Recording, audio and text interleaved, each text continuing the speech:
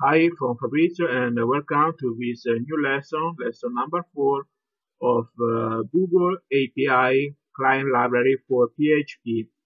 In this lesson, we explain the library of the Google API client, Google API client. I'm sorry, but I am not English, I am Italian.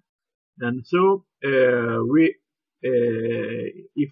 I give the link of my article on the description of the video of YouTube, but it is on Italy and language Italy, and so you can translate with on your language, English in this case, with this label on the left, and so we have English language. And so I go to explain. Now what it is? What is this? Now that we know that that the protocol opened of 2.0, let's see how Google has decided to implement it.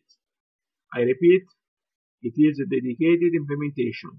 It starts the general concept of protocol, and after go home software decide to make the appropriate correction to make more suit it use to their needs. In previous lesson, we have seen how Google will send us the access token, which runs until step 3 of the protocol of 2.0. In the characterization that Google has done, if any of these protocol has passed the brooms and that additional information.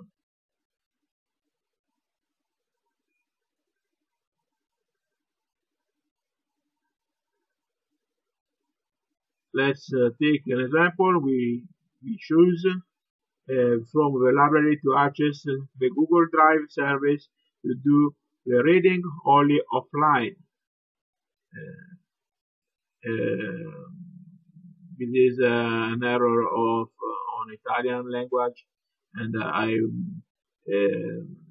want to see not consider utility or less than the code that we will introduce in the following client, new client set included granted scope to incremental out client at the scope Google service drive meta data read only, etc. etc. Only as more clarification, this applies only if you have indicated the credential ID client of, otherwise if you choose the same client API in the same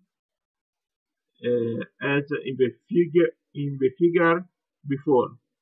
I packed a buff image to make you better understand. It passes from the figure above the following. This is in Italy, and I translate. The first step is equal. The second is equal. The first is different because in the first step you must have in this I translate. In this case, the authentication process will be iterated 2 times. The first, you request the ID of authentication ID request. At this point, while at this point the access token the system requires to accept the condition or scope. If this condition will be accepted, then authentication server will go the access token, and then there is the step 4, step 5, and the other point.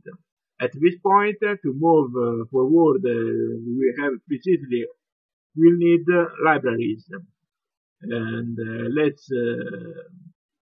and we will see in the next lesson.